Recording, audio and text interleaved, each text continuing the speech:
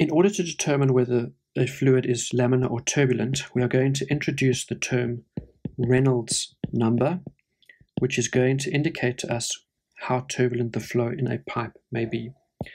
It is defined as Re, or sometimes Nre, as the density multiplied by the linear velocity multiplied by the diameter of the pipe divided by the viscosity.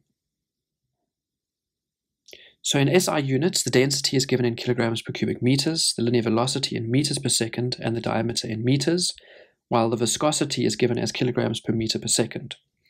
So what this means is that for a Reynolds number that is high, so that would be a turbulent flow, it's going to have a high density velocity or a large diameter, and a high Reynolds number or high turbulence is going to have a low viscosity. So just as a reminder, the viscosity is the stickiness or the resistance to flow of a fluid. So a sugary, a syrupy sort of substance will have a high viscosity.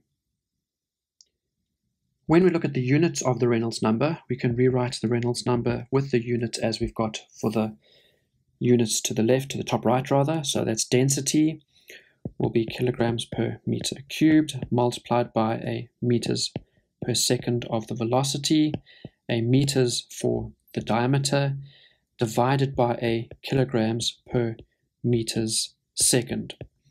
If we now try and simplify this, we will see that there is 1 kilogram which cancels. There is 1 second which cancels, and we now have 1, 2, 3 meters that cancel out with a meters cubed over there. So that means that the Reynolds number is dimensionless. So once you've calculated the Reynolds number, you'll find it's often in the thousands.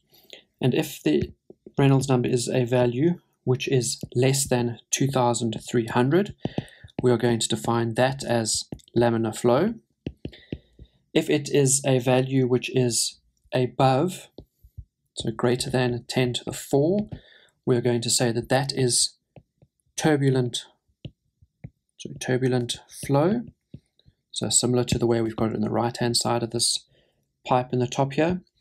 And if it's anything in between, so a Reynolds number that is between 2,300 up to 10 to the 4, we are going to say it is in a transition zone. So that is not laminar, and it's not a turbulent flow.